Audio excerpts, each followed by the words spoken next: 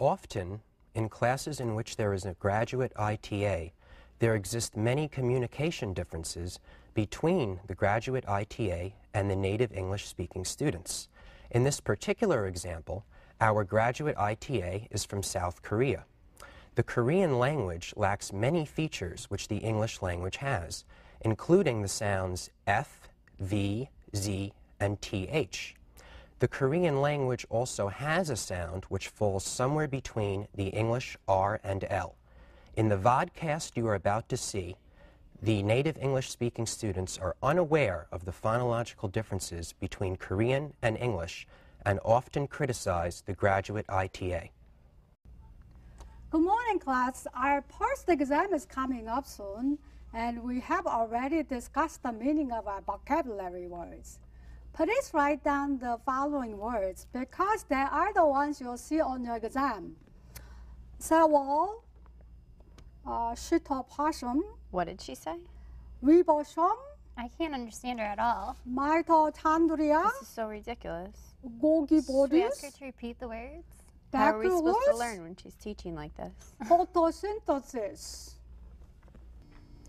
The student's behavior is natural, but could be better.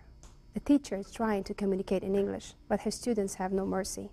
What could she have done differently to avoid confusion in the class and also avoid her loss of confidence?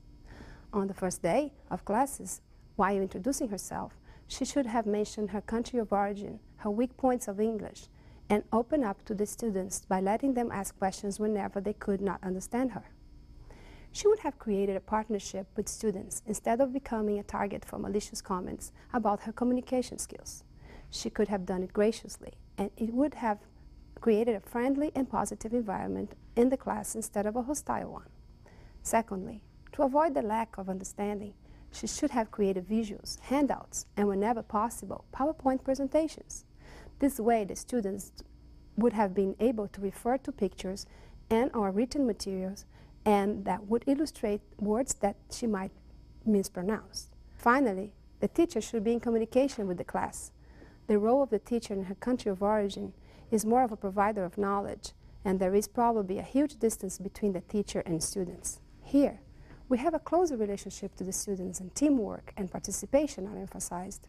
International teachers should be aware of such differences and try to create a more interactive environment in the class, which would ultimately provide better communication with students. Right now, let's take another look at the scene which you just saw, but with some slight modifications. Good morning, class. Our first exam is coming up soon, and we have already discussed the meaning of our vocabulary words. And here is a handout of the words that will appear on your exam.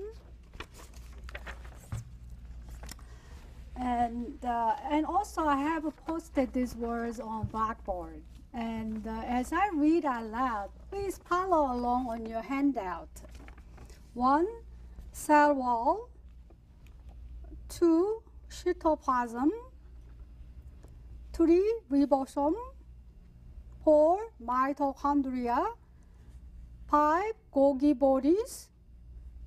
6. baculus. 7. photosynthesis.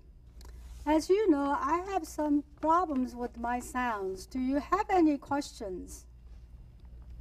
Could I come to your office hours later to talk to you about these? Of course. When are your office hours again? My office hours are from Thursdays and Fridays from 2 to 4. That was a great modeling of good communication between the international instructor and her students. If any words were unclear to the students, the handouts given in class and posted on Blackboard would give the students enough scaffolding to understand the content of the class.